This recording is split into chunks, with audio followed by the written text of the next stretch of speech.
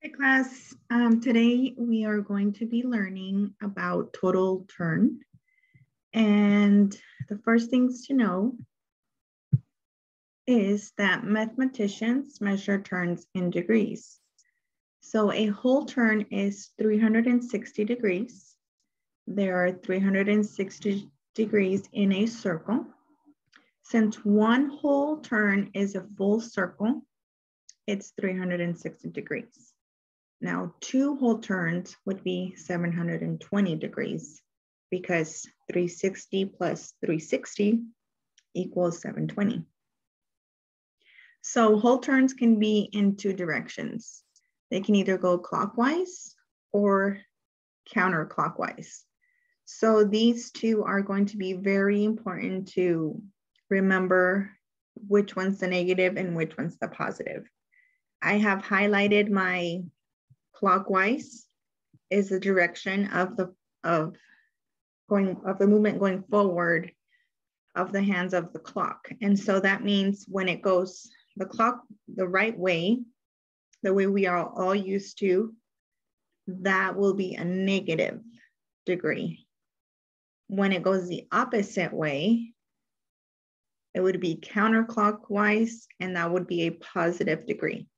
So those two are very important to remember when we are finding the points on the shapes that we are going to measure in degrees.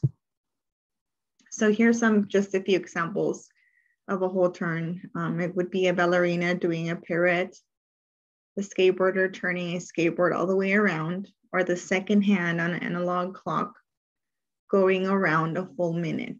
So those are just examples, so you can have a picture in your mind. Okay, so now it's our turn to try. So this is what people know as the infinity symbol, and let's see what we can do with it. So first, what I did is label the way my shape is going. As you can see, the blue arrow, it is telling me which way the shape is going. And just follow it. So it makes this shape.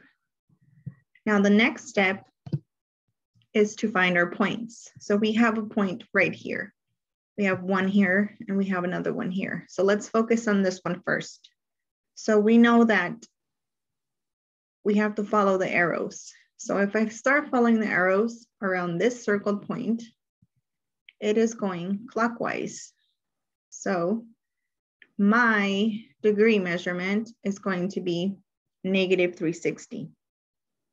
Now, let's do the other side. If I start here, my arrow is pointing this way, so then I would start following my arrow, and it's taking me counterclockwise. It's going the opposite. So that would give me a positive 360 degrees. So when we have a negative 60, we add the 360, it gives us a total of 0 degrees. So this infinity shape, it is measured in degrees, it's 0 degrees. Let's try another one. This one's more looking like a cloud. The first thing we do is label our points. So if I begin here, I start following my arrows, which indicate which way the shape is going. And I just follow the arrow all the way through. So it's telling me, okay, this loop is going around this way. And here is my starting point. So I've labeled my points. Now let's see, we have one point here. So if I look at my arrow here and I follow it around, it's going clockwise. So remember that clockwise is negative. So right now I have a negative 360. If we find our second point, we find our arrow, we're going around and around. We're going clockwise again. So therefore we have a second negative 360. Our third point, it's right here. So if I don't have an arrow and if it's confusing, you can find a different spot to start that's farther back to start following so it can get you into the right direction.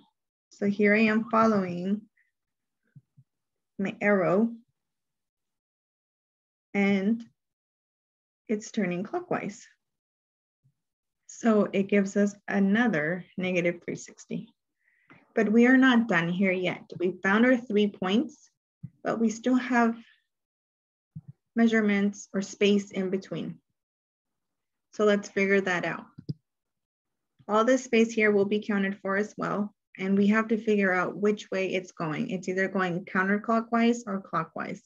So if we focus on the outer part and we start with an arrow, we follow that arrow and it takes us around, once again, clockwise.